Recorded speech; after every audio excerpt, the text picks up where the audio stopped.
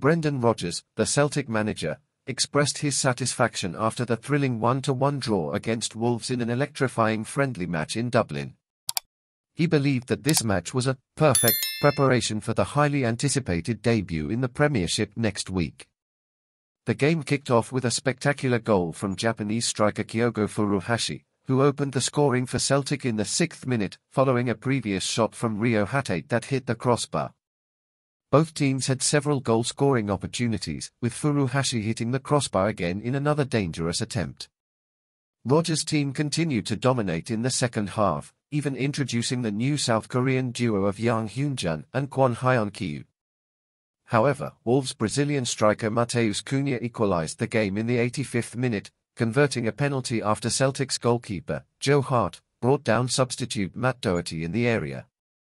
Although the last-minute draw was disappointing for Rodgers, he saw many positive aspects in the match. He praised the team for moments of fantastic football, particularly in their defense against a strong opponent. The coach emphasized the importance of asserting themselves in the game and was pleased with the team's performance, despite some more challenging moments in the second half.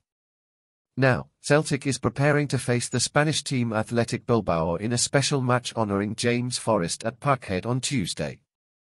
This will be the final test before the start of the league season against Ross County on August 5. Rodgers is confident that the team is evolving physically and tactically, and he believes that the match against Bilbao will provide more minutes for the players to adapt even further before the official start of the season. The expectation is high, and the team is motivated to face the challenges that lie ahead. We bring new updates every day, dear fans, so we want to invite you to like the video, subscribe to the channel, and activate the notification bell to not miss any news.